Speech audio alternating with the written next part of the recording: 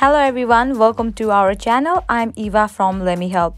In this video, I will be showing you guys how to share WeChat ID. Now let's jump straight into the process. Open your WeChat app. Here we go. Make sure you have already logged into your WeChat account.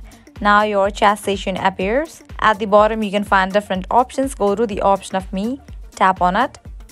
Now at the top, you can see your username. Just tap on it. Over here, you can find this option of WeChat ID. You have to remember your WeChat ID and you can just send it to anybody to add you in your WeChat account. Likewise, you can just use your QR code to share your WeChat ID. So tap on QR code option.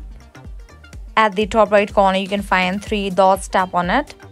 And you can just tap on this option of send to chat and send it to anybody to add in your WeChat account. Or also you can tap on this option of save image and you can save this image and send it to anybody to add you in WeChat. This is how you share your WeChat ID.